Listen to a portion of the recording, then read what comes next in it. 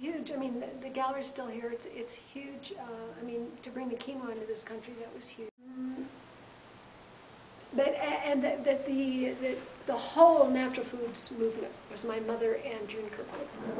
And that Pure was huge. instinct. My mother came from a very well-to-do Southern family, and they had gardens and gardens and gardens. And you know, you went to dinner and there were 5 kinds of tomatoes and this and that, and it was all very organic, nutritious. So my grandmother was one of the first subscribers to Rodale's, what's that magazine, you know, organic gardening, whatever. So it was much imbued. The organic, original, non-pesticide, Rachel Carson sort of stuff, that was my mother's. My father grew up, his father died when he was 4, and he grew up mostly with his German grandmother. And so from my father came the taste, the flavors, the putting the things together, like making blam burgers and things like that. You know, he really had a great flair for flavor. And so together they did that.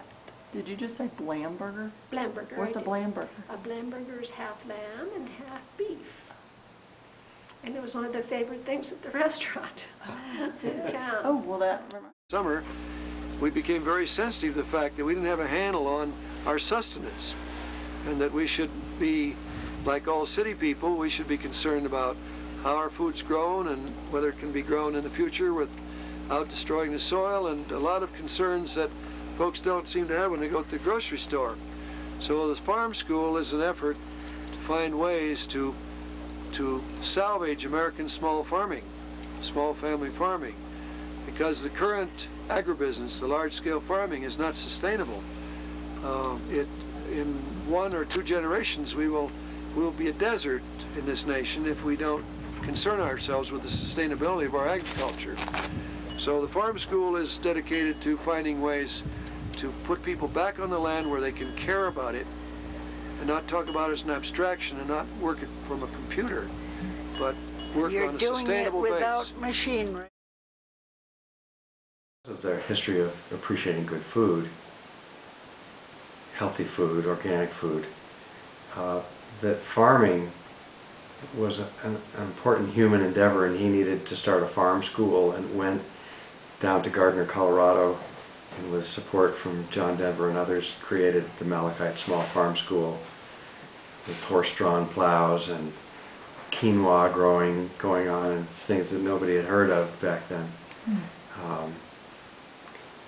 That too has influenced ACES, because we've also recognized in purchasing and running Rock Bottom Ranch, we see that as important as it is to save wild places, how we do agriculture on 70% of our country's landscape, which is how much of it we use for agriculture, has so much to do with the quality of water and the quality of our air and the quality of the wild plants and animals that live on the margins of agricultural landscapes.